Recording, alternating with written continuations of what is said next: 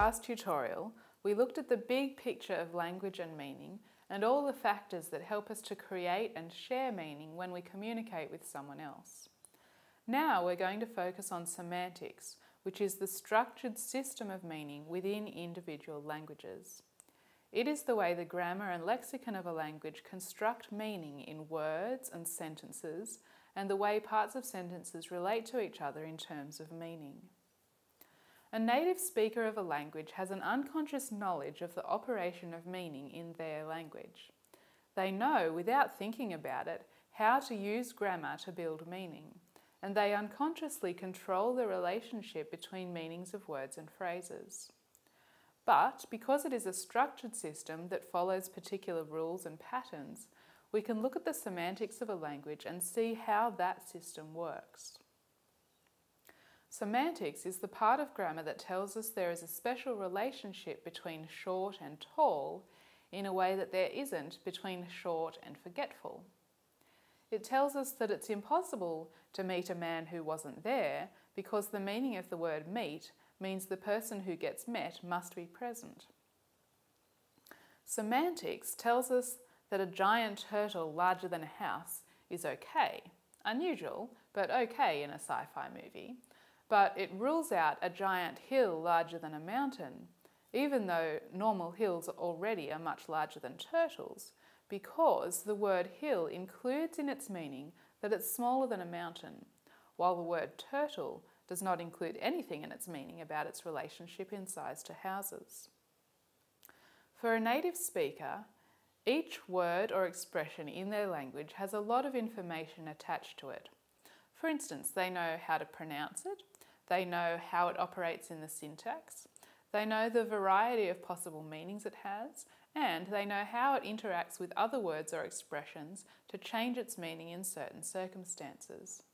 All of this information about words and expressions is stored in the mental lexicon of the speaker of the language. The lexicon is a store of all the relevant information about words and expressions that a person needs to know to be able to use them correctly to convey meaning. This semantic information about each word or expression, which is also called a lexeme, is contained in the mental lexicon of each language. When we talk about meaning, we're usually talking about something called denotation. Denotation is the literal meaning of a word or sentence. When we say the word dog, it denotes an entity in the world that we could refer to as a canine animal. Denotation is the linguistic form's descriptive or literal meaning. As well as having a literal meaning, words or expressions can also have other meanings or connotations. Connotation refers to the emotional associations, the social overtones or cultural implications that are part of the meaning of a word or expression over and above its purely descriptive content. Words convey more than their exact literal meanings. They connote or suggest additional meanings and values as well. Sometimes, because of usage over time, words that denote approximately the same thing they always did may acquire additional meanings or connotations that are either positive or negative. Consider the changes undergone in the connotations of these words in the 20th century. Liberal, diversity, right-wing, follower, gay, minority, feminist, left-wing, abuse, conservative, motherhood, extremist, rights, partner, harassment, family, propaganda, peacekeeper, and comrade. Sometimes words or expressions also connote social meaning. The social meaning of a linguistic form is what that form tells the hearer about the social characteristics of the speaker, their class, level of education, gender, regional background, ethnicity, and so on. For example, in Australia, if I said to some friends, "Are yous going to come over with us or what?" I would probably be considered rough and assumptions might be made about my class or education. It could make some people uncomfortable, but others may feel more comfortable with me. There are a lot of social meaning connotations that can be made when we hear someone's speech. things like their age, gender, regional background, ethnicity, or subculture. The effective meaning of a linguistic form tells the hearer about the attitudes of the speaker. It can tell you how they feel about what they're talking about just by the words they choose. For example, choosing one or other of these words show a different attitude. If you said brave, or if you said reckless, strong-willed versus pig-headed, fat versus well-built, police officer versus constable versus cop versus pig, skinny versus slender. Factors such as stress and intonation can also show effective meaning. Sarcasm can be expressed just by using a different intonation. You could say, "Oh yeah, that was a really clever thing to do." Or you could say, "Oh yeah, that was a really clever thing to do." In any language, separating grammatical denotation from connotation is important because while you might understand a word's denotation, knowing a word's connotations and what they're intended for is much more difficult to know. Connotations are often emotional in nature, and if they're intended, it could be for any number of purposes: to sway opinion one way or another, to communicate personal identity, or to share a deep feeling. If there are misunderstandings about how a person is using a particular word, a primary source of that misunderstanding might lie in the word's connotations. People might be seeing something not intended, or the speaker may be intending something that people didn't see. In cross-cultural communication, it's obviously extremely important not merely to look at what your words or others' words denote, but also what they connote. Let's have a look at semantic relations, and we'll start with polysemy and homonymy. Now this sounds complicated, but it actually isn't. Homonymy or polysemy just refer to the fact that one group of sounds can have more than one meaning. Homonyms are unrelated lexemes that just happen to have the same form. So we have bank of a river versus a bank as in a financial institution. Keep meaning to retain, plus keep meaning the keep of a castle. You can have the bow of a boat, or to bow meaning to bend forward. Homophones are homonyms that are pronounced the same regardless of how they're written. So you can have bow of a boat and bow the branch of a tree, but they're spelt differently. We can say I meaning myself versus I as in the part of you that sees, to meaning towards, or to meaning also. Homographs are homonyms that are written the same way regardless of whether they're pronounced the same. So you can have wind that blows and wind meaning to twist. You can have the bow of a boat versus a bow for arrows. Many homonyms are both a homophone and a homograph. So bank and bank are both. Bow of a boat and bow for arrows are homographs, but not homophones. Polysemy involves a word that has more than one meaning, but they are different senses of the same word. A single lexeme may have several meanings. For example, bank can mean a financial institution, a building, the dealer and distributor of money in gambling games, to deposit money in a financial institution, to depend on, and so forth. Other examples would be mouth, so you can have the mouth of a river or the mouth of a person, or lose, to lose a football match or to lose your keys. The lexical information for words such as bank contains information that this lexeme has several senses, various closely related and overlapping meanings that it can have. An example of polysemy in Bengali is the word mathai. In these examples here, the Bengali word mathai is used in 3 different senses. So firstly, it means top of a table. In the second example here, it implies the mind of a person. And in the third example, it indicates the beginning of a day. So in Bengali, these senses are concepts that are related in meaning, and mathai is considered to be one lexeme that can be used to express many different senses, more than are illustrated in our examples here. Alright, now for antonymy and synonymy. Words or utterances that have the same meaning are synonyms. Some examples of synonyms are quick and fast, big and large, movie and film, rent and hire. Synonyms may belong to different registers, so they would be used by different people in different situations. So you could have hubby versus husband versus spouse, pets versus companion animal, grabbed versus nicked versus apprehended, mouth versus oral cavity, tell versus inform, or police officer versus cop. Synonyms may have different connotative meaning, so people would choose the one that best expressed their meaning. So police officer versus pig again, talked versus droned on versus enthralled, brave versus reckless, swamp versus wetlands. Synonyms may be used in different linguistic situations. So with rented and hired, they rented or hired a car, but you would say they rented a house, whereas they hired a new receptionist.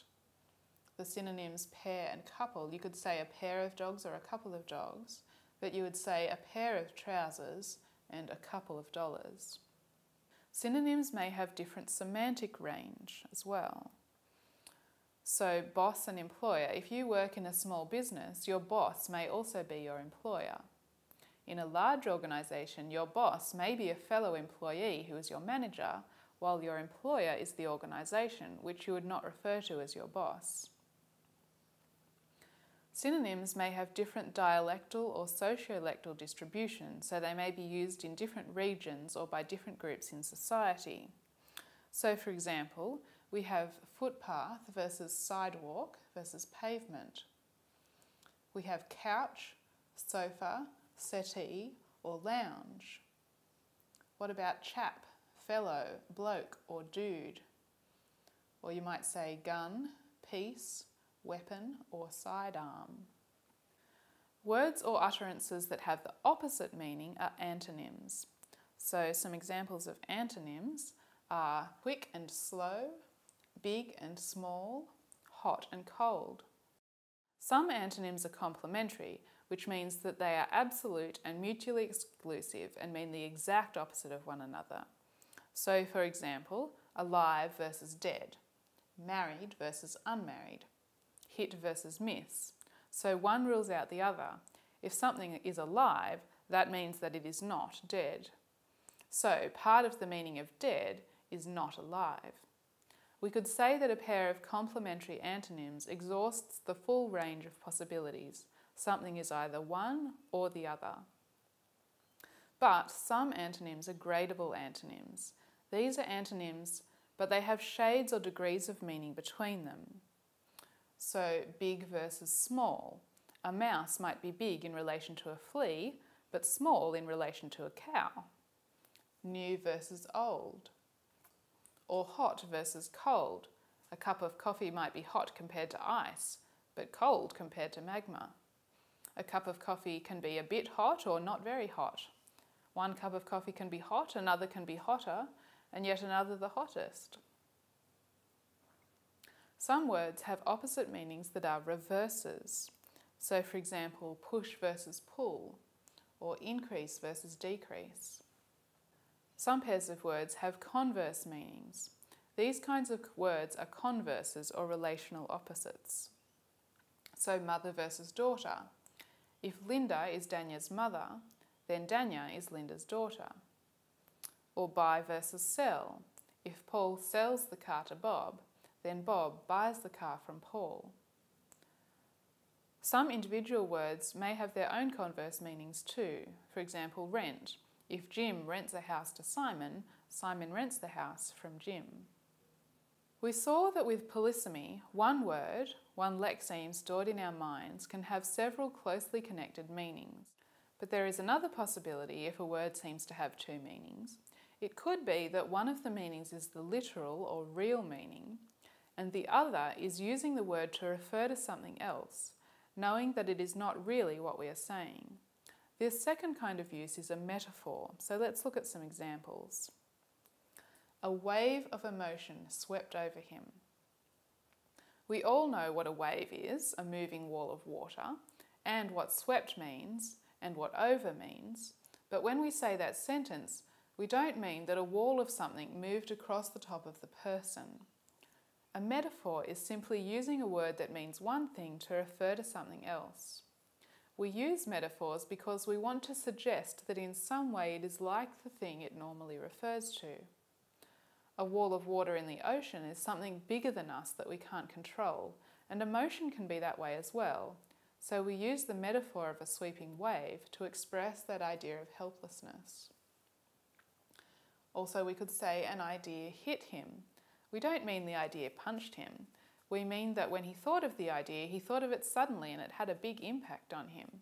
That thinking of it was in some ways a bit like being punched. It had suddenness and impact. Some metaphors are so commonly used that we don't even notice them. For example, we often say, "I see what you mean." Using see to mean understand is so common in English that we don't even notice it as a metaphor, and there are many of these in English. Metaphors don't need to just involve individual words. They can be organised into whole lexical domains or areas of meaning, where one area is used to talk about another. One example of this is talking about time as if it was money. We might say, "You're wasting my time. Is that worth your while? This gadget will save you hours. He's living on borrowed time. How do you spend your time? You don't use your time profitably." Or you need to budget your time. Another example is talking about ideas or plans as if they involved cooking. So we might say, "He's full of half-baked ideas," or "We've got that one on the boil." "What scheme are you cooking up?" Or "They put that plan on the back burner." Metaphors reflect cultural perspectives, and different cultures use different metaphorical domains. For example, English treats the heart as the place in the body where emotion is. So we might say, "He has a light-hearted attitude to life. The news left him with a heavy heart. They offered their heartfelt thanks. He's got a good heart. He's a brave-hearted fellow." Or "They were heartbroken." In many other languages, emotion is located in the stomach or sometimes in the liver. For example, in Ata, a language from Papua New Guinea, you would say, "My stomach is heavy" to mean I'm sad. "His stomach is trembling" would mean he's afraid. "My stomach is good" would mean I'm okay, at peace. Or "it speared his stomach" means it convicted him. An important source of metaphor involves spatial terms, and terms for physical space are used as metaphors for many things. One important example is space as a metaphor for time. In some languages, the future is treated as in front and the past as behind. So some examples from English, we might say, "I'm looking forward to the weekend." They're looking ahead to next year. He looked back over his life. They don't foresee any problems. The rest of your life is ahead of you. Put the past behind you where it belongs. Or Tuesday comes after Monday and before Wednesday. Time is treated like a path that you're travelling along. As you walk along a path, the part of the path you have not reached yet is physically in front of you, and the part of the path you have already walked along is physically behind you. But in some other cultures, it's the opposite. The past is thought of as in front of us, and the future as behind us. Now, this might be hard to get your mind around because you've grown up using another metaphor to speak and think about time. But in some languages, ahead is a conventional metaphor for the past and behind for future. For example, in the Gurindji language from the Northern Territory, to say ahead or front means old, previous, and behind means younger or future.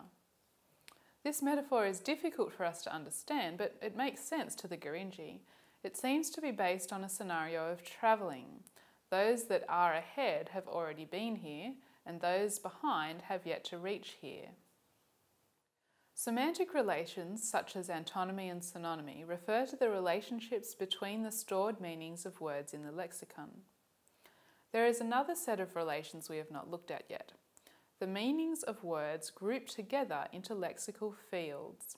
This is a little complex at first, but it's important to understand as it can be very different in different languages. So let's think about some examples. Pig, cat, lion, and echidna have meanings that relate to each other because they all belong to the same lexical field, animals.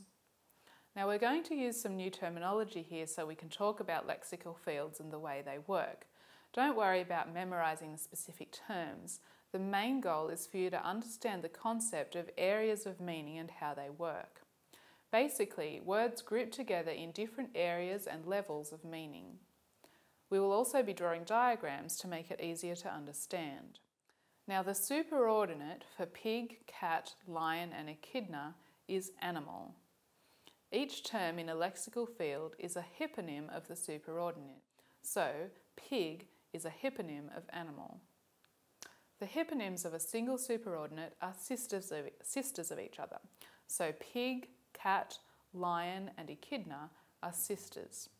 A word can be a hyponym of one word but the superordinate of another. For example, in this slide here you can see that dog is a hyponym of animal, but it is itself the superordinate for Labrador, poodle, blue heeler and so forth. As you can see, word meanings form complex hierarchical sets of relations called taxonomies. A single word can fit into several different taxonomies in different ways. For example, if we think about a distinction between humans and animals, we might draw a taxonomy like this. But those who make no distinction might consider humans as a type of primate and would draw a different taxonomy, more like this. Taxonomies are cultural. Different cultures divide up the world differently. For example, in English, we would consider bird and bat to be separate taxonomies, with pigeon, chicken, and parrot under the superordinate bird. But fruit bat and vampire bat we would not consider in that group. However, in Kokolta, in the Solomon Islands, the word memeha is the superordinate for the taxonomy that includes all of these: chicken, pigeon, parrot, and also fruit bat and insectivorous bat.